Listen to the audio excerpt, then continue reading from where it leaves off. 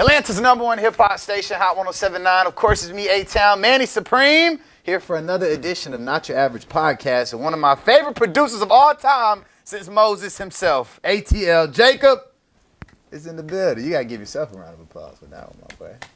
You going to dap me? Yeah, you going to leave me hanging on it? Okay. How you feeling, man? I'm feeling good. I always feel good. First off, you got the Versace's on, FBG chain, all black with the boot. Talk to me about your style. Before we even get into the music, ring on. You came in the hot studio and you ain't come to play with them today, huh? You know, it's a Wicked Money family takeover, so yeah. You know, the most wicked, you know, our thing is black. Yeah. Just like that. So, I mean, let's talk about it. From musical influences to first getting started. For the people who don't know ATL Jacob, if you heard that drop, my mama know that drop when the song come on. Talk about where you from, what was some early musical influences, how did ATL Jacob get his start with music? Well, from the south side of Atlanta, you know. What part? College Park. Come on now. What, like near the MARTA train station or like? No, the other side by Rick Ross' house. Oh, okay, like near Fayetteville somewhere. No, it's still Old National. The Old where the Shell at? Yeah, right Yeah. Yeah, on Beseda. Got you. You know, a lot of early influences. Of course, everybody from the south side, Walker. You know, you got Gucci Mane. Yeah. They say he from the east, man. He was south side. He really from the south side. Yeah. If you know, you know. Yeah. So, you know, then producer-wise, south side. Yeah. You know, the whole 808 Mafia. So for sure. So what high school did you go to? I went to Creekside. Creekside. There are a lot of, if you don't know, there are a lot of people in the music game right now who graduated from Creekside. Literally, that's crazy. Can you name a few for the people who don't know? You got Eric Berry. Wait, in the music game or just general? In general. Okay, you got Eric Berry in NFL. You got actually somebody I went to school with just got drafted into the NFL. I wasn't close with him though. I forgot his name. Then you got Pastor Troy. Mm-hmm. I forgot Troy did go to Creekside. Yeah, his sister was my coach. Really? Yeah. So what sports did you play? I hated sports. So what sports? I played like football in the hood and stuff. Okay, cool. Basketball in the hood, but cool. Other than that. ATL Jacob never really crossed over to play organized ball. You got Playboy Cardi. For sure. It goes on and on. So talk about being from the south side, because a lot of times people just think Atlanta, everybody's the same, right? And you can even really tell with musical sound. You can tell when somebody's from the south side, the west side, the north side. How were you able to work your way and be able to work and start building your influence on all parts of those sides? Man, it's just really I was pulling my influence, you know, of course from there, but the south side. But it's just like I was just pulling my influence from everywhere. Like anything that I like, it's like I'm trying to, you know, be in that zone. Yeah. So it's like that have an impact on everybody. Exactly. Everybody like different type of stuff. Exactly. So when you graduated, what was your idea? What was your plan? Was it school? Was it, I'm finna get out here, just build my brand, be ATL Jacob? What was that next step when you graduated from Creekside? You was like... Before I even graduated, I was with Futures, running around with Future though. So what year was this? It was 2017. End of 2016, 2017. And what album was out back then? Was it? That's right when he put out Future. The Future in the self-titled. Yeah, I wasn't involved in that one, but I was around. So talk about being around that early Pluto, because even though that's not early Pluto, that's when a lot of other people, like some of my, you know, Caucasian homies started like, boy, you heard that new Future? I'm like, I've been listening to him since mixtape days.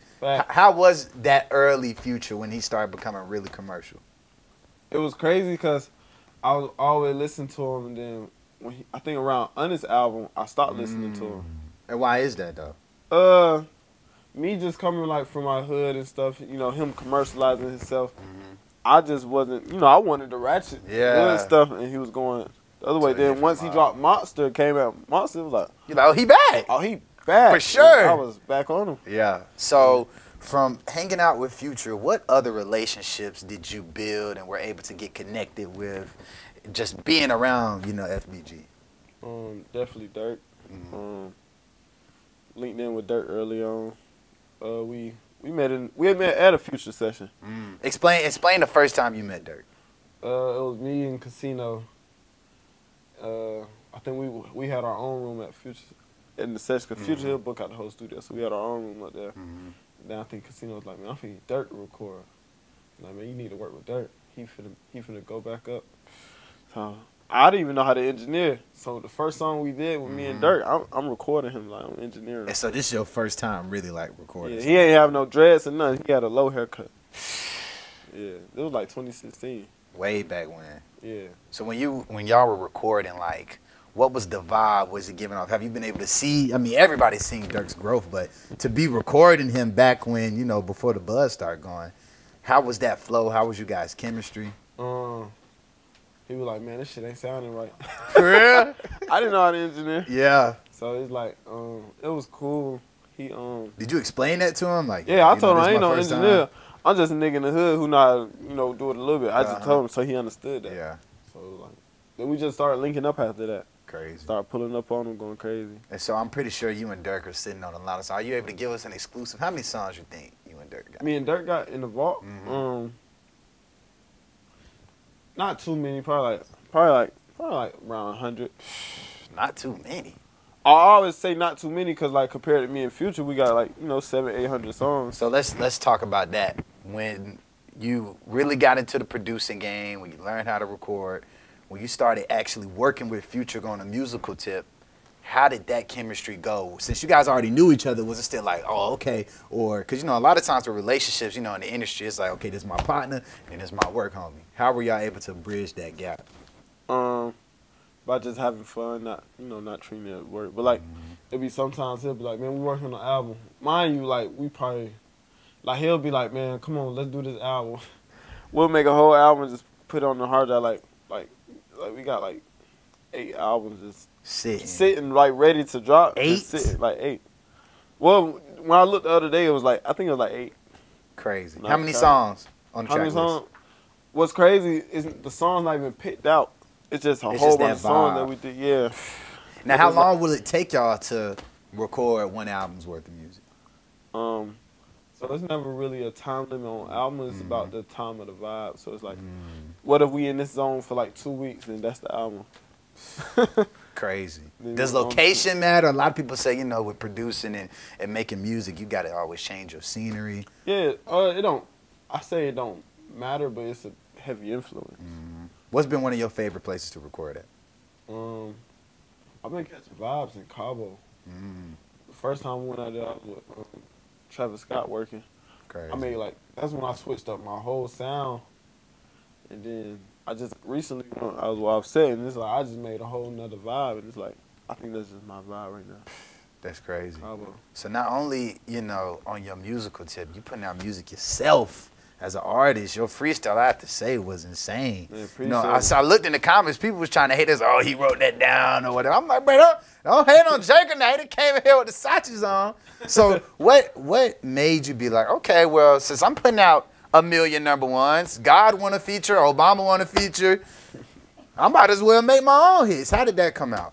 Because I was rapping, before I even started making beats. I was rapping in the studio, and then, I just took a big pause on it just to really just do it the right way. Because I'm more of a production guy. Even when I was rapping, like, I was so picky back then. Like, I'm still picky to this day. Like, I'm picky on the beats I rap on. Like, sometimes I rap on something with no drums because I'm so picky. Like, I like the beat, and then it's like just, I want to rap on just the melody. Yeah. And just really vibe with it. Really lock in with it. Yeah, because it's just about the vibe. So it's like. So you was rapping before you started producing? Yeah.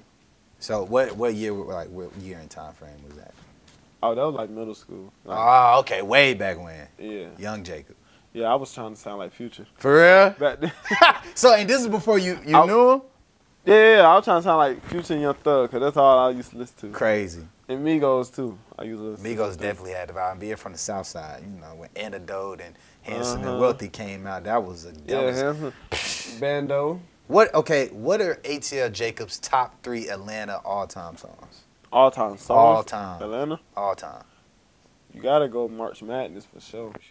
For sure. Hear that in every club. You got to go, It's kind of hard. It is kind of hard, because it's like. So many. You got to go with, well, for me. Yeah, this your personal list. Freestyle by Lil Baby for sure. National anthem. That's yeah, for sure. And then you gotta go You gotta go. They should play that during Black History Month. Just the whole Yeah, month. Every school, every elementary school is just Pledge Allegiance. It's a hard one because that third one's like it's so many. Like it is a lot. I'm trying to think. I don't even think I could feel that last one we saw. I don't know. I'm gonna go. Shit, really for Atlanta anthem was shit. Coming from Atlanta, I'm gonna just go for Wait For You. Got you.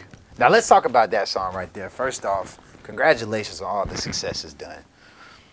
When you picked out that melody, I mean, were you already a fan of Tim's? Did you know, out of all the songs you done made, that's the one?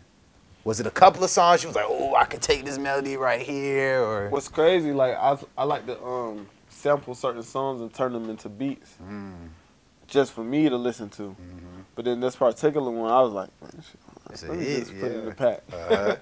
So I did it, and just transpired from there. But I was always a fan of her. Like, beautiful voice, beautiful face, Great energy. Yeah. So when you played the beat for Future for Pluto, was he like, oh yeah, that's one of them ones? Or how did he get on it? No, he skipped at first, but like he ain't skip it on like he ain't like it. It just wasn't the vibe. He skipped it, I think, twice actually. Really? Yeah. What do you think made him go back? I think the second time we skipped it, he looked at me, then skipped it.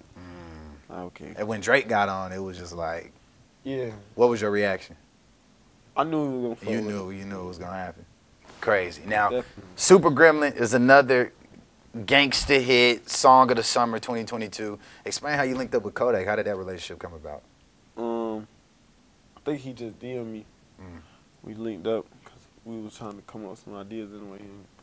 I just had him pull up to the studio and we went crazy. Yeah. Crazy.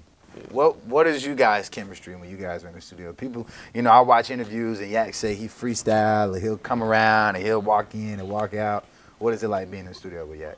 Well, every time we work, he really think out his lyrics now. Like really write them down.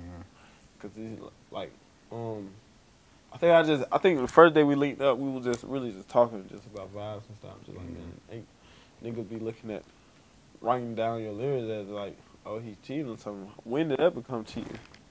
I mean, Ever. Thinking it out to be the best. Right. To really come across and let your fans know how you want them to feel on the song when they listen to it. Yeah. So, other big names that you've been involved with, I mean, the list goes on and on. Like I said before, y'all catching him now, but Obama's going to be trying to get a song from ATL Jacob very, very, very soon. Kanye West, man, talk about that relationship. Is it true that, his first time, you meeting him, he was saying that he really liked your music? Yeah, like he was just like ATL Jacob.